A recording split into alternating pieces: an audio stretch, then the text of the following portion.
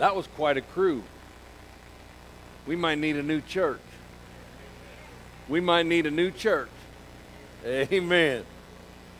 Wow. Hey, we already had family time. Hello. Good Lord. Hey, it is good to be back in the house of the Lord. Amen. It is good to be back in the house of the Lord.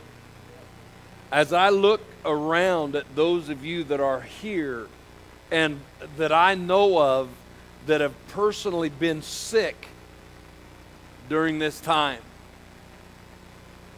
And you know what? We're overcomers.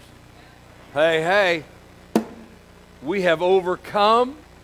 We have persevered. And you know what I want to talk about today? Victory over disease. Victory over disease. So many of us have been sick over the last number of weeks, and I mean sick. I'm one of them. Tammy is one of them. We've been sick. I've talked to many folks, and this thing has affected each one differently. I quit chewing Copenhagen in 1991. Have not had a chew Copenhagen since that day. And when I quit chewing, I lost all my heartburn. Ha! Go figure. Don't take a rocket scientist to figure that out, does it? But since I've been sick, I get heartburn all the time now, and for no reason. I've talked to many people that have had the same situation. I don't know why.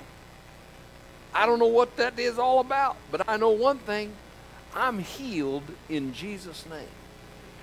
And I want to spend a few moments. Actually, it's going to be more than a few. I got to figure out if I can still preach. See how this goes. I was honored to be able to officiate Tom's dad's memorial service yesterday, and fell up the stairs. That was a good time. After that, I was in Azalea and officiated at a wedding. Today, I'm here, and I'm going to share what I believe God's message is for you and I today. Because if you listen to the media,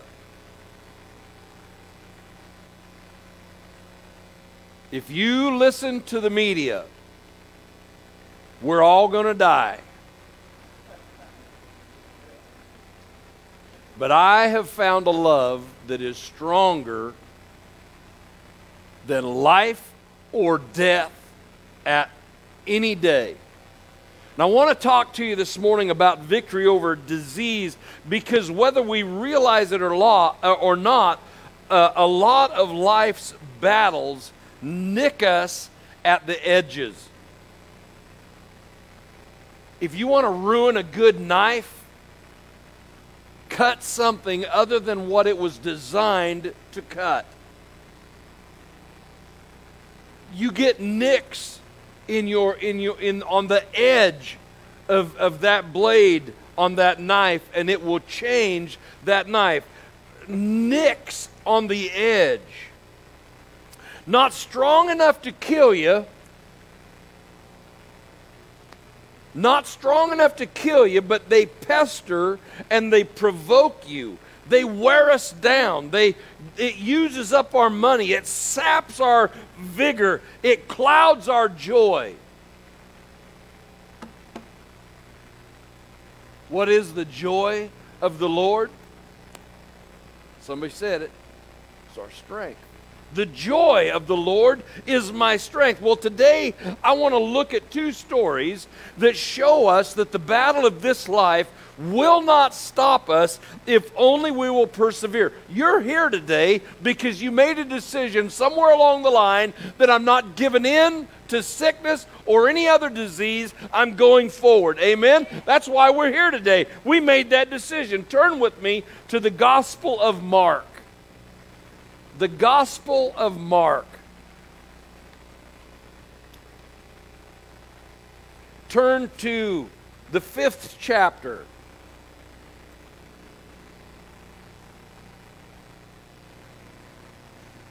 I might need to run, I don't know.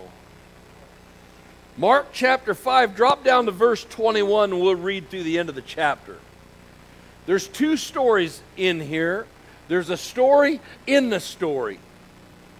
If you go to the Gospel of Mark, chapter 5, if you read the beginning part of this chapter, which we're not going to, but there's another situation that where Jesus has crossed the sea. He lands over by the place of the Gadarenes, and he is confronted by a demon-possessed man.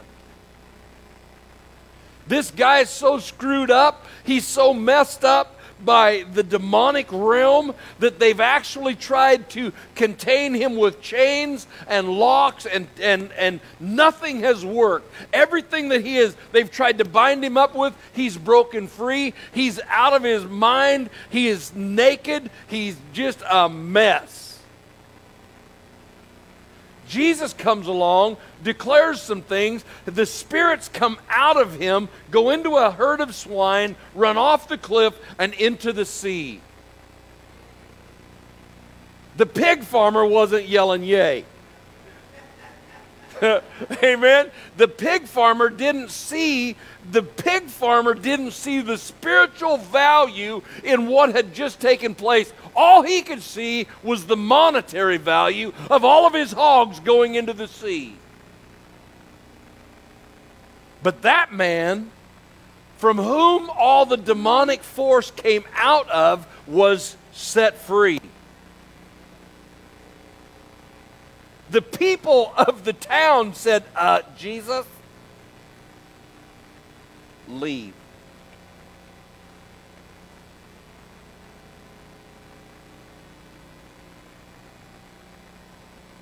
Leave. You're freaking us out. That's what they were saying without saying it. That's kind of how we feel when somebody stands up and says, Pastor, I got something to say, and they share about looking into the throne room, looking into the eyes of Jesus, looking at him and taking and casting our... oh, man, that freaks me out. No, that's reality. That's spiritual reality. Jesus goes from that environment, gets back in the boat, goes back to Capernaum. And this is what happens. Now, when Jesus had crossed over again, if you want, you can stand today for the reading of God's Word. I think it's something of an honor that we stand when God's Word is read. It's not a ritualistic thing. It's just saying, God, I recognize this is your Word.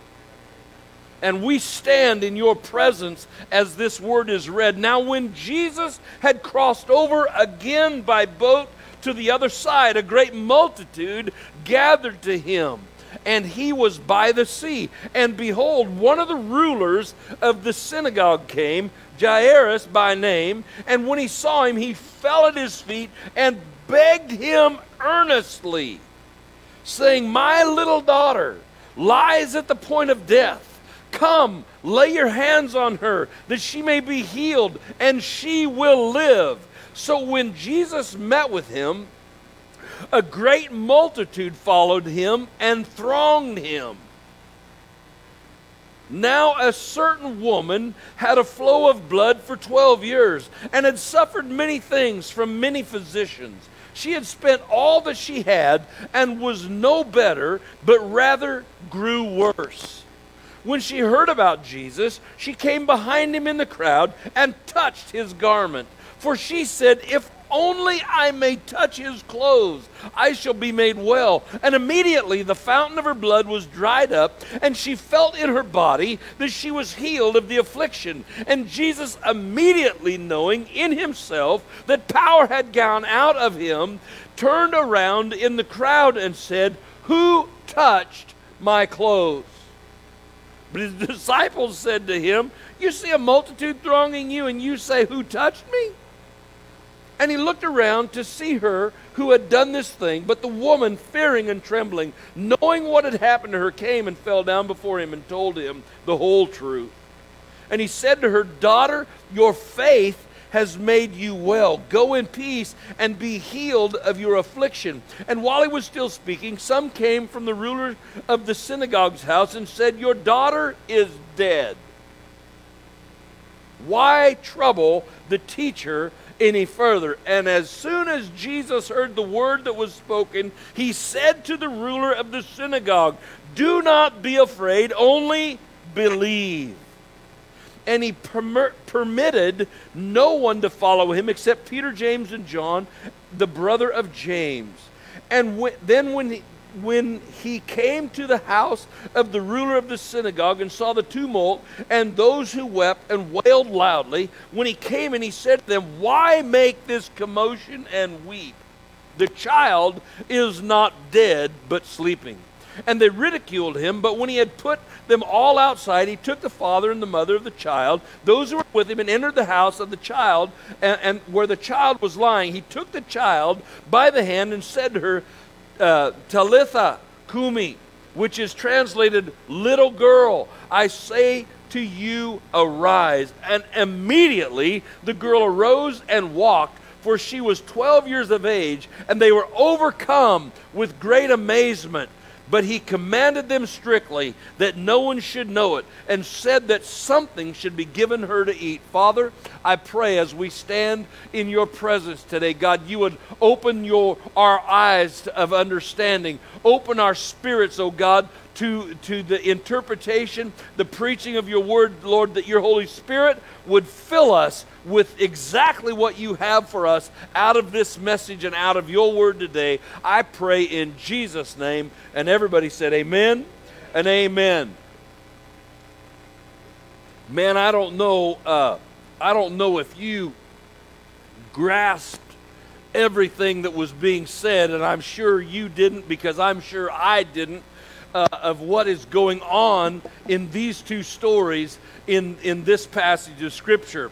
One crowd sighs with relief as they see Jesus leave.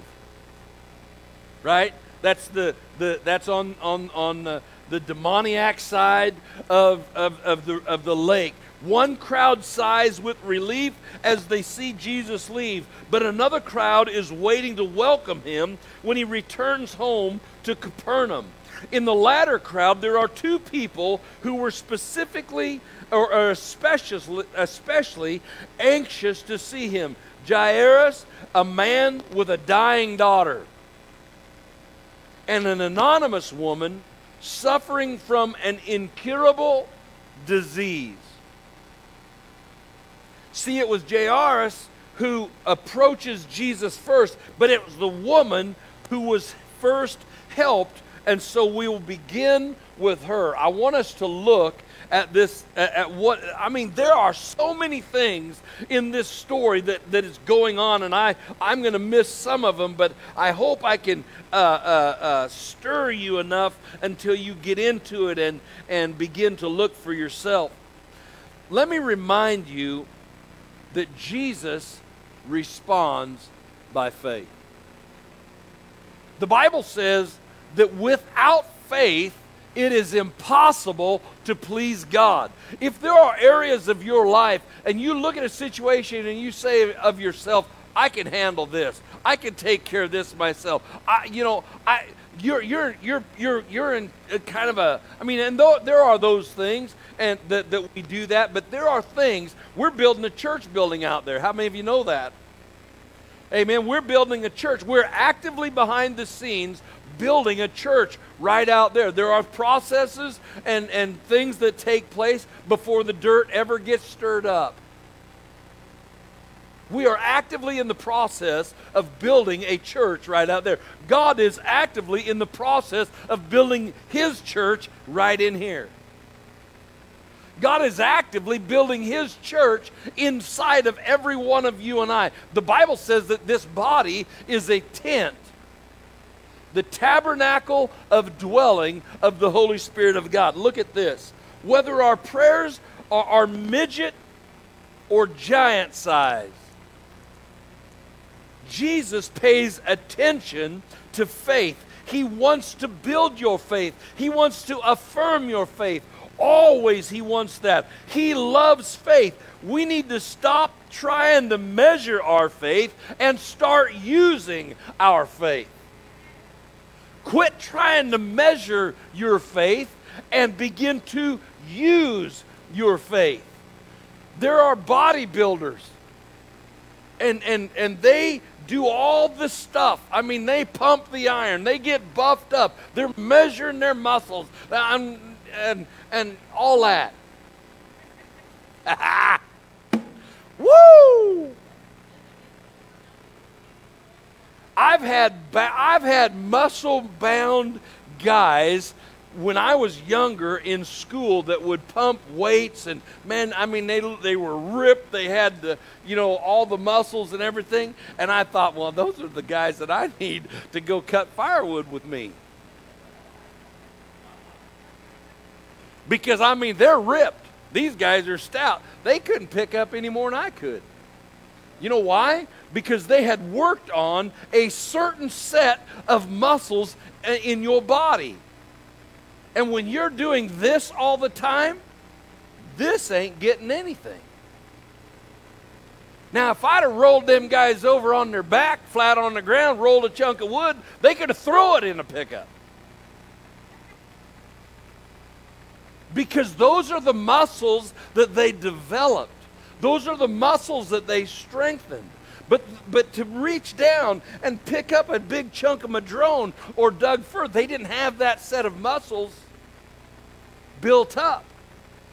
So God wants us to quit looking in the mirror. You ever been in a gym where they pump a lot of weights? Mirrors everywhere. Get over yourself.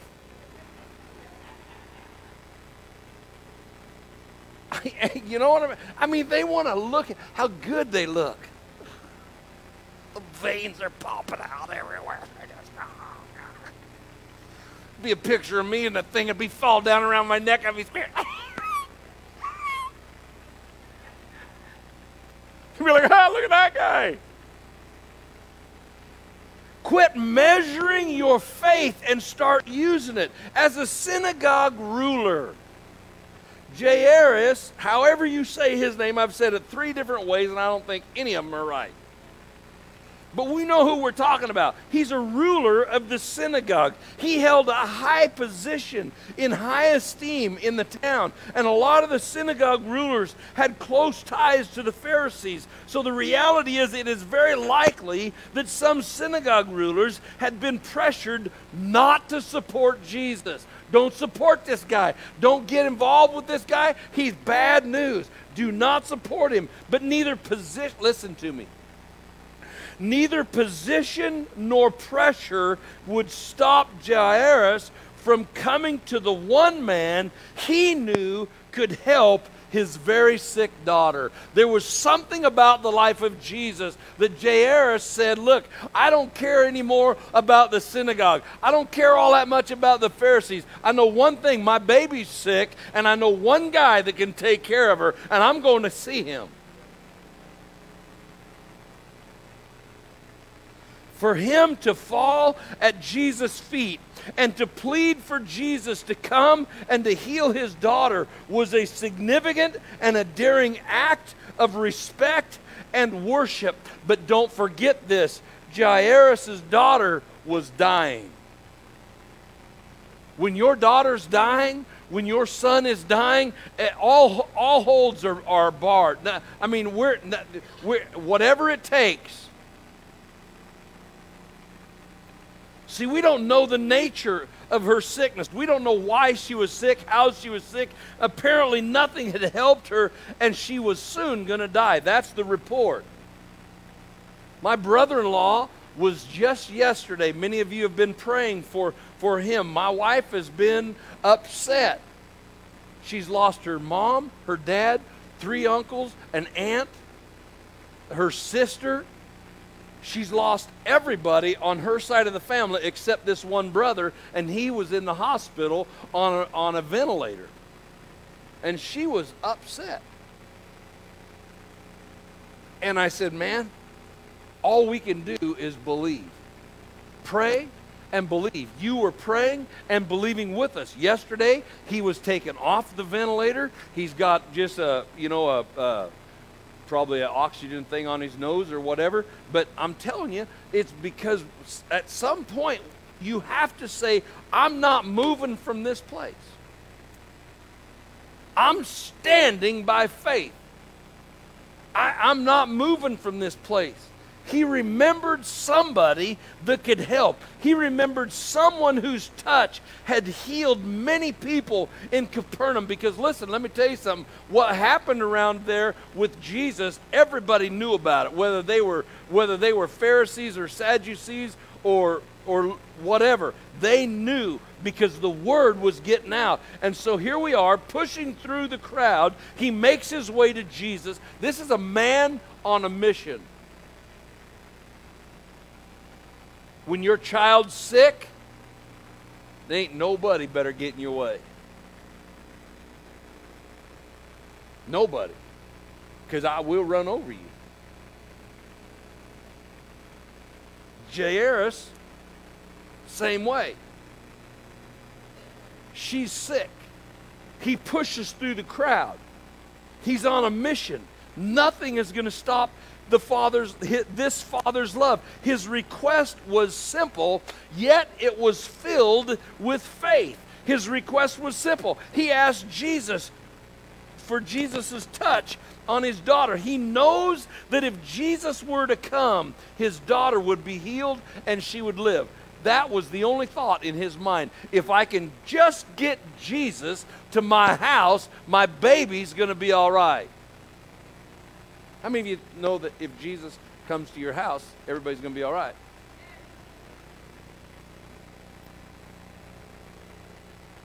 How many of you know that Jesus is in you? And so Jesus is at your house. Got a little quieter right there. Sometimes we just have to just well up with Jesus on the inside, lay hands on ourselves and say, hey, in Jesus' name, I'm healed. Just saying. His request was simple, but it was full of faith. He asked for Jesus' touch on his daughter, knowing that if Jesus were to come, his daughter would be healed and she would live. Jesus apparently had heard the urgency in Jairus' voice. He saw the strain of worry on his face, and so filled with compassion, Jesus goes with him.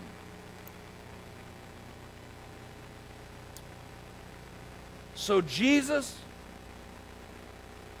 Jairus, the disciples, and a large crowd begin to make their way to Jairus' house. Many people thronged through the streets. So many of them were there that they pressed around Jesus. Can you imagine what's going on? I mean, it's like walking through the fair. People bumping into you. Amen.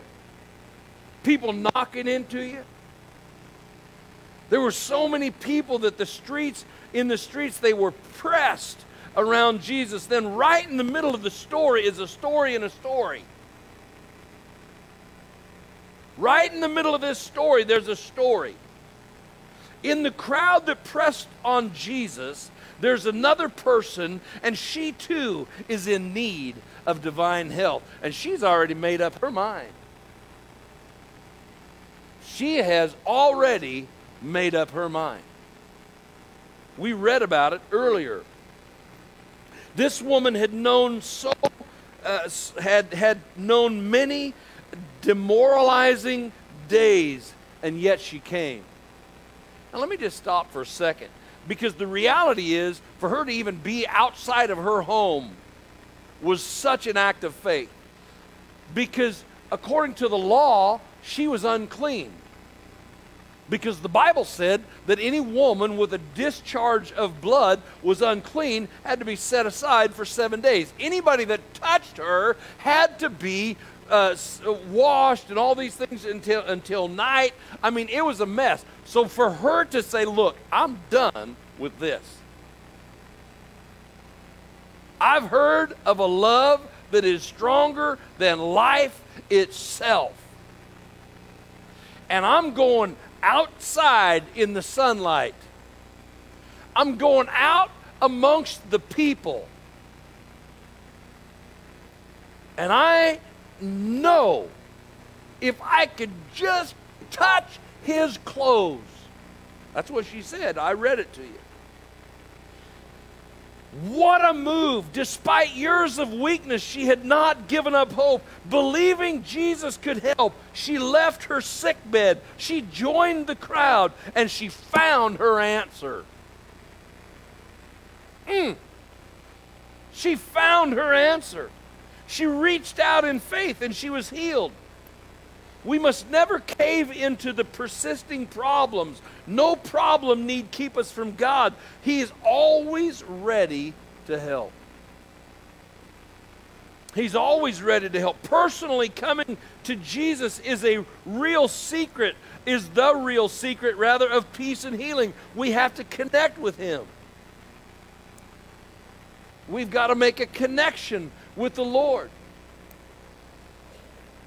You know when I tend to not measure up the most? It's always at a time when I have let my time with the Lord slide.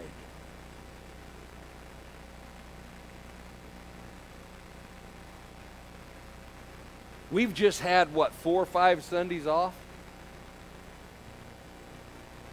I don't know about the rest of you, but how hard was it to set aside a time and say, you know what, I'm not being able to get together with the family, but I'm going to have time with Jesus. Things pop up. Things just happen. We got this to do, that to do, something else to do, and all of a sudden I've gone a whole week, haven't even said hi to Jesus. Amen? We have to always keep our relationship with Jesus fresh and alive, or we will rather find ourselves getting kicked around by the world. The nature of this lady's illness caused all this additional suffering. The bleeding caused the woman to be in constant condition of ritual uncleanness. She couldn't worship in the synagogue. She couldn't have normal social relationships. And anybody that came in contact with her would also become unclean. So this woman was treated basically just like a leper. But something of greatness. Don't miss this. Something of greatness happened in the life of this lady. You know where it started? It started back in her house. When by faith she said, hey, I'm coming. Bam! She kicked that door out. Bam! I'm coming out.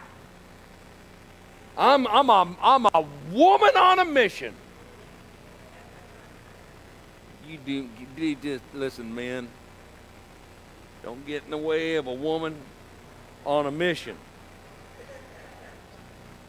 This woman was on a mission. She had, listen, for 12 years, she's been stuck in this house. For 12 years, Jairus had a daughter. I don't know what the significance was between of 12, but she was suffering for 12 years. Jairus' daughter was 12 years old. She's sick and tired of being sick and tired. In a real sense, she got, again, sick and tired of being sick and tired. All muddled up with all the faith she had. She built it all up, and in the Spirit, she gathered herself, and she went out, and she got her healing. And Jesus meets all of us on the road where weak faith, desperate and worried, becomes trusting and confident, where midgets grow into giants. David was way littler than Goliath, but we all know how that deal ended. See, the Greek word for suffered in this verse is the same as in verse 25 above. This woman had suffered in pain even while under the care of many, many doctors. She had become destitute in trying to get a cure, having spent all she had on treatment. Mark adds this detail. Matthew leaves it out, and Mark puts it in here to show us that human endeavor had availed her nothing.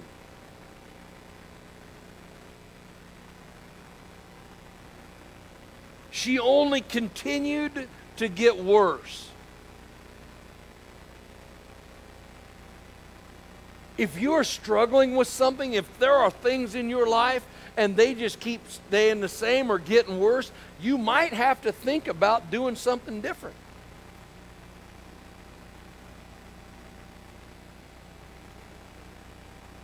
What's the definition of insanity? To do the same thing over and over and expect a different result. Ain't going to happen.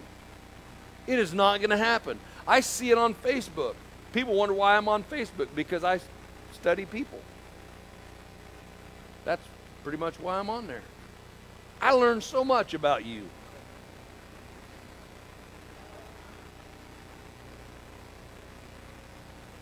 And can I just tell you, there are people that are a part of this church that are completely different on Facebook. Completely 180 out on Facebook. Trouble, trouble, trouble, trouble, trouble. And they give voice to that. How many of you know that the things that you give voice to are the things that are coming on you? The Bible says in Proverbs, the power of life and death are in your tongue. You keep talking about how bad your life is, I got news for you. It's going to get bad.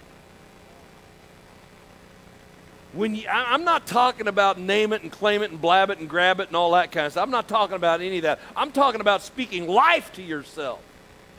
I am an overcomer by the blood of the Lamb and the word of my testimony. I am more than a conqueror in Christ Jesus. Devil, you ain't got enough power to... You know what I'm talking? You know what I'm saying? I get a little fed up sometimes with me. I'm only telling you this because it's what I need. Don't be so quiet. I need encouragement here today. I'm telling you, she became destitute in trying to get a cure, having spent all that she had on treatment. She only continued to get worse. There was no hope for alleviating her suffering until she heard about Jesus. When Jesus shows up, all bets are off. In the crowd that met Jesus on the shore that day, two people had came to seek him out.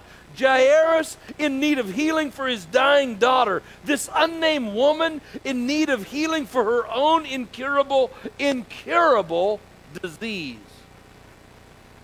Both came by faith, knowing that Jesus could take care of their particular problem. Jairus had already petitioned Jesus, and Jesus was on the way.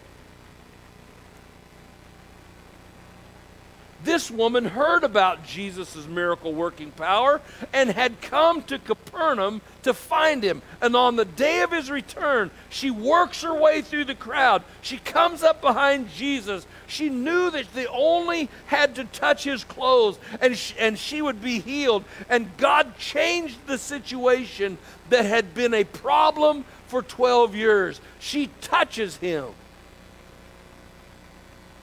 For 12 years, she had been one of the unclean and had not been able to lead any kind of a normal life. Jesus changed that and restored her. You know what I love the most about this story? I love that she got healed. But I love the lesson that Jesus teaches the disciples in the story. Because I've mentioned it 6 or 7 times that the crowd thronged around Jesus. They were bumping into one another. He was fighting his way through the crowd. There were thousands of people there, and he was working his way through the crowd, bumping in. You know what I'm talking about? Kind of like going to Walmart. On Black Friday, somebody said.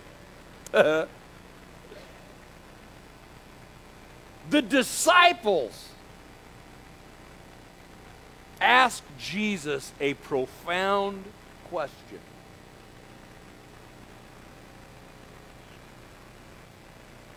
Jesus says, "Who touched me?" The disciples are like, "Hello? Everybody here touched you. You've been bouncing your way like a BB in a boxcar all the way through here trying to get that. People are knocking, and you want to know who touched you?" And Jesus said, "Yes, I want to know who touched me, because there's a difference between bumping into somebody on accident or just trying to fight your way through the crowd. And it's an entirely different thing when you reach out by faith and touch Jesus, and virtue flowed from Jesus," the Bible said, and she got healed that day. Not only did she get healed, but she got restored. She became whole, physically and spiritually. You know how I know? Because Jesus now calls her daughter. Part of the family. She's not only healed in her physical ailment, she's healed in the spiritual realm, and she is now part of the kingdom of Almighty God. She knew she only had to touch him and she'd be healed, and God changed that situation. And like the leper and the demon-possessed man, this chronically ill woman was considered unclean for 12 years. Unclean. Jesus changes it, restores it. Sometimes, church, we're tempted to give up on people or situations that have not changed for many years. Let me tell you something. Don't give up. Don't quit praying, and don't quit believing. Don't quit reaching out and getting a hold of the hem of his garment. Keep praying.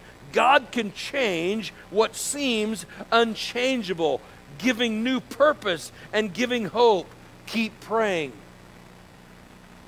My wife was certain, because we've all heard, you know what the statistic is? The statistic is that when you get put on a ventilator, the mortality rate is 89%.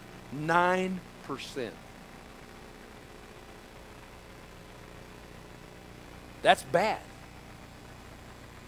One of my staff pastors from when I was in Utah, I just put this on the prayer chain last night. I would encourage you to pray. He's got a granddaughter that for 5 weeks has been on a ventilator. Reached out to me yesterday, said, "Hey, will you pray? Will you put her on your prayer line?" "Yes, I will." You know why? Because God can change what seems unchangeable. Keep praying. In verse 34, there are some words, 3 words, and these words are they. Go in peace. Go in peace. Can I tell you? the words go in peace are more literally translated go into peace. Now listen. It's one thing to say, Bob, go in peace. In other words, just leave here, but be happy while you're going. But what he is saying is go into peace. Why is there a difference? The difference is this. The difference is you're in turmoil. You've been in turmoil for 12 years. You've been in turmoil. But I just healed you. Ha ha! I just set you free. I just made you whole. You're now part of the family. Walk away from this turmoil and go into peace. Shalom. Nothing broken, nothing missing. Shalom. There's one more, but I can't remember.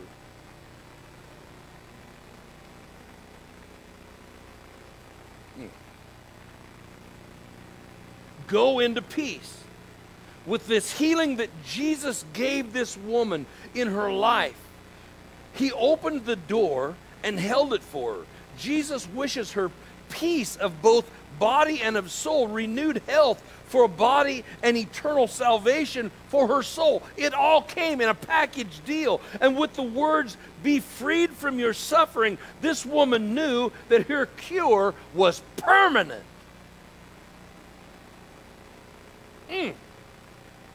In verse 35, when Jairus heard the news from home, it must have cut to his heart. Your daughter is dead.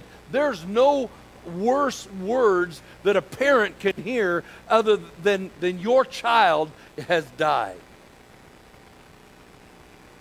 Man, I'll tell you, as a parent, we don't want to hear that. Parents are never supposed to outlive their children. He heard those words, your daughter is dead. He knew that Jesus could heal, but now we've been issued this other decree. It's one thing for her to be sick. She's now dead. She's dead. It seemed to be the end of hope for him. Yes, Jesus ignored the unbelief of those around him, and he said this, don't be afraid, just believe. How are you going to respond when you hear those words? Your spouse has died. Your child has died. I'll tell you what Jesus is saying. Only believe. Only believe. See, when you feel hopeless and afraid, when others claim that nothing can be done, remember that Jesus is in fact the source of all hope and promise. He's our source.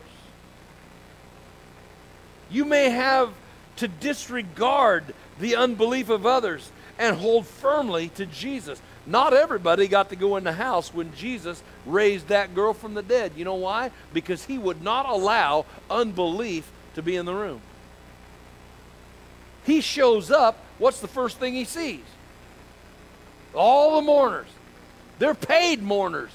These are professional mourners. They can moan and wail with the best of them. It's true. They hired them. You get a couple people bawling and squalling, and before long, everybody's bawling and squalling. How many of you know that's true? It's the same way with laughing. You start laughing, the next thing you know, everybody's laughing. It's just the way it's human nature. So they hire all these mourners, and they come, and they're bawling and squalling. Oh, she's dead. Oh, God, she's dead. Dad walks up, she must be dead because the mourners are here.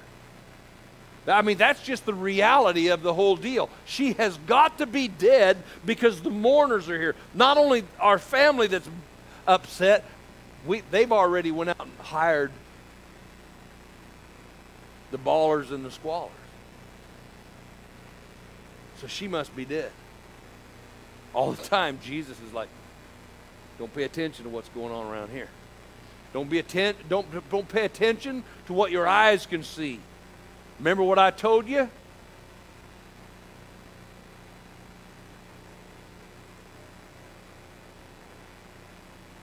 He did not let unbelief go in the room. He didn't even let all of his disciples go in the room. I mean, if we're going to get nasty, we just well get nasty. Ask yourself this question. And I said, you ask. I ain't asking. I'm just presenting it. But would he have let you in?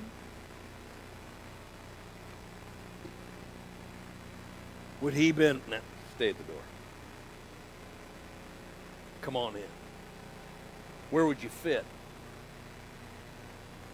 When you come to pray for me,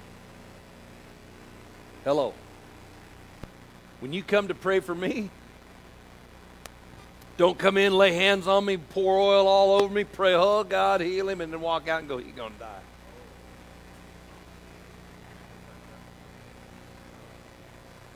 Don't do that. If that's your attitude, don't even come. I'm not trying to be ugly. I'm just saying, listen, if we can't, if you're going to come and pray, Mike, oh God, Mike be healed, blah, blah, blah. You better believe that Mike is going to get healed. Because that's what healed the woman and that's what healed the daughter. Was faith that no matter what it looks like, she's dead. He goes in there and tells her, hey, get up. And while you're at it, get her something to eat. So she didn't just come back to life. She was restored to health. Give her some food. Nourish her physical body.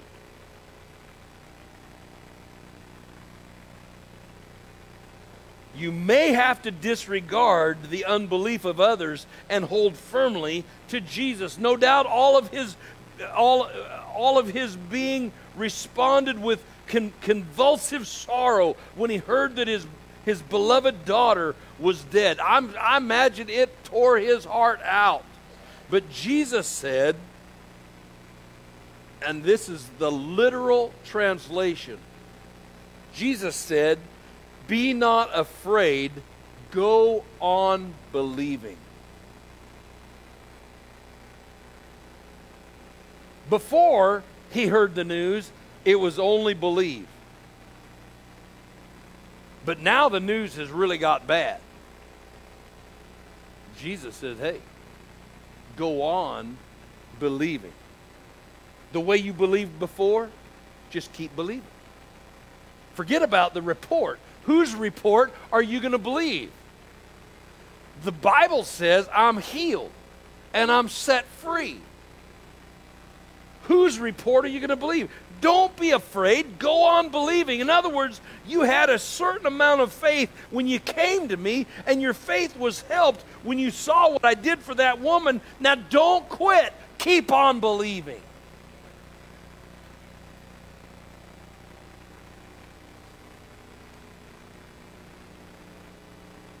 Some of us have walked through the valley of COVID.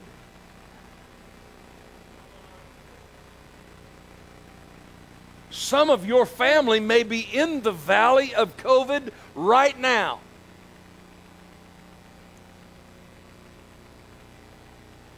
Don't be afraid. Go on believing. When you first heard they were sick, you prayed. Don't quit praying. Go on believing. Keep seeking Jesus. Don't quit. Keep believing.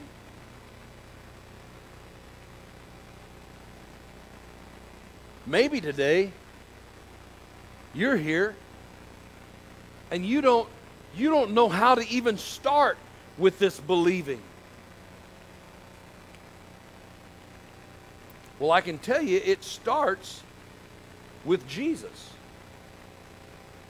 It starts with what he did at the cross. It starts with what he did before the cross, where he was beaten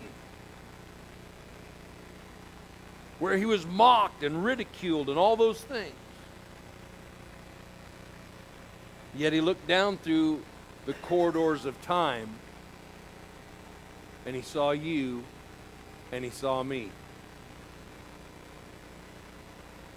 And he hung on that cross with a love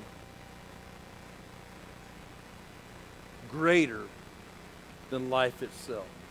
Jesus did not hold his life in higher esteem than your life. He gave his life that whosoever would believe on him would not perish, but would have everlasting life. And there is a life with heads bowed and eyes closed, people praying. There is a love greater than all of your sin. I know that because he saved me. There's new faces in here today. There are people that I really know nothing about. But I can assure you that there's a man named Jesus, and he knows everything about you. He knows every shortcoming. He knows every time you've succeeded, every time you've failed, every time you've said, I'm not ever doing that again, and you did it again.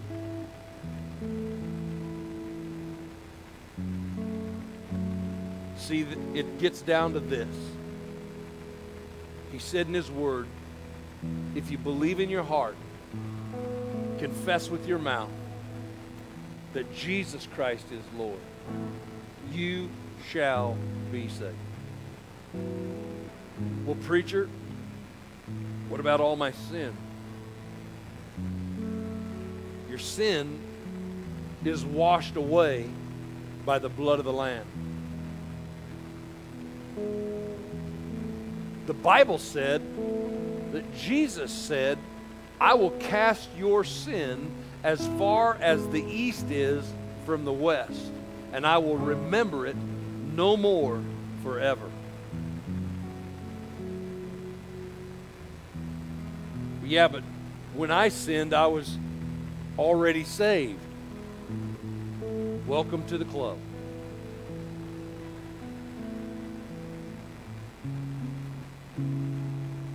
There is a real enemy, and he really hates you. And he really does want to see you fail. In fact, he'd like to kill you.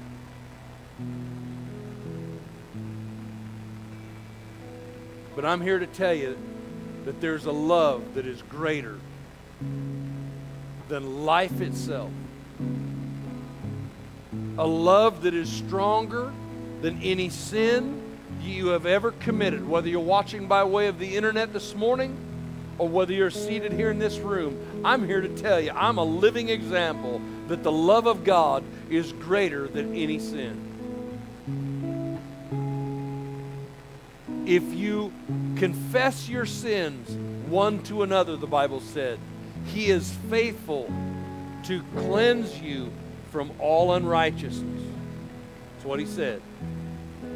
So with heads bowed and eyes closed, people praying,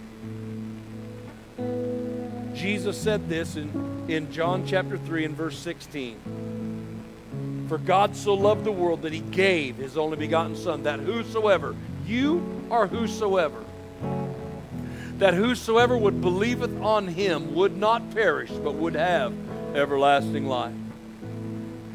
So today, with heads bowed and eyes closed, people praying. If that's you today, you need to make a decision for Christ. Maybe you've never accepted Him before. He's here for you today. Remember the process? Believe in your heart, confess with your mouth that Jesus Christ is Lord. You shall be saved. If you're in the sound of my voice today, if you're watching by way of the internet today on Facebook, if you're watching this later on YouTube, if you'll just send us a message saying, hey, I accepted Jesus today, we'll do our best to reach out to you.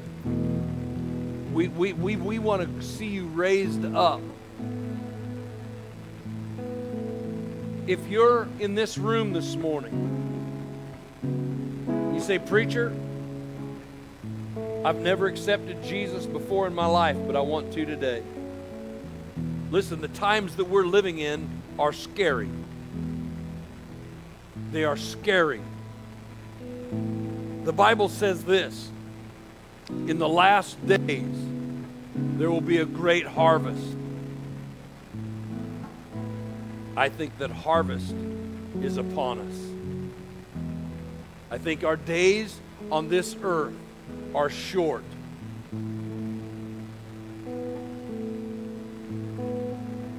That eastern sky, one day, and I believe one day soon, is going to part. Jesus is going to step through. There's going to be the sound of a trumpet. The dead in Christ are going to come up out of the ground. They're going to meet Jesus in the air. Then you and I, who are left here, will leave this earth and rise and meet him in the air. It's called the rapture of the church. And we are going to the promised land forever and eternity. The only way that you're going to make that trip is by right now saying, Jesus, I surrender my life to you. I want to be a Christian. If you're here today and that's your desire, I'm going to ask you if you just slip your hand up. I want to pray with you.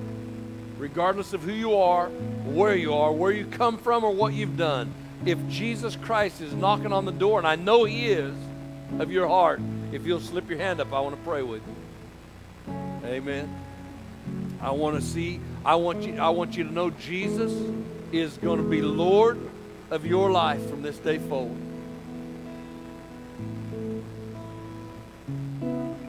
Maybe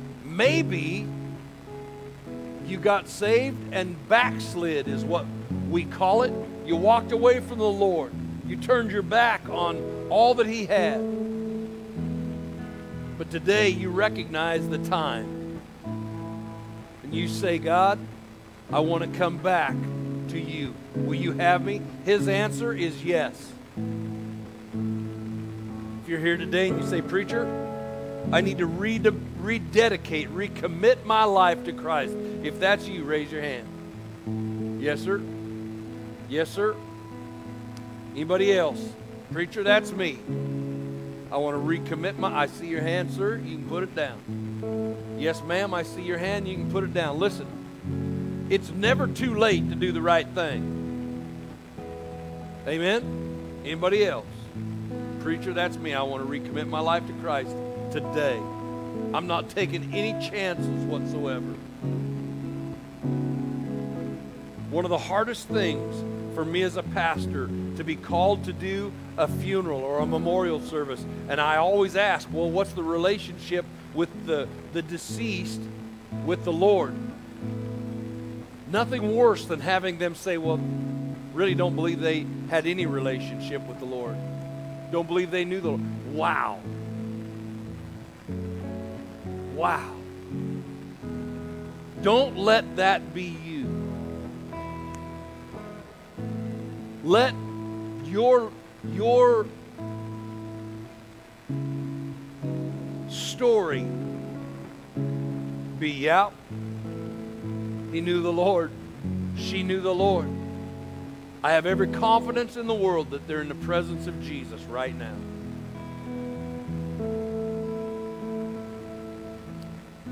Amen. If you raised your hand, I'm going to ask you to get up and come right now to the front of this church.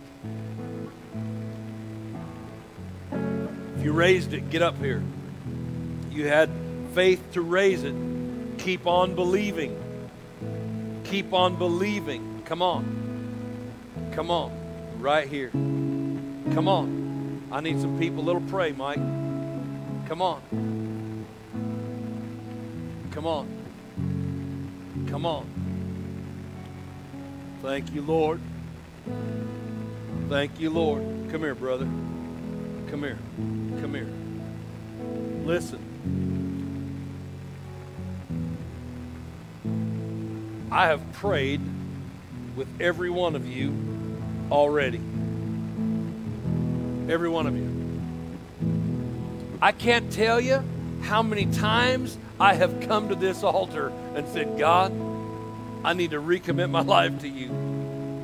So don't ever let the devil tell you, well, you've already been up there. You can't go again. What are they going to think? I don't care what anybody thinks. My desire is to make sure he's happy. If I have to get to the altar every Sunday to make sure that I know I'm going to glory, I'm going to be at the altar every Sunday. But I want you to pray this prayer with me right now. Say, dear Lord, come into my heart. I repent of all my faults, of all of my sins.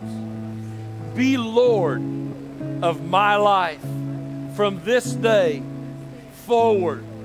Be real. Help me to keep on believing that you are my Lord, my Savior, my Redeemer, my transport out of this place into your kingdom. I thank you that my name is written down in the Lamb's book of life forever and ever.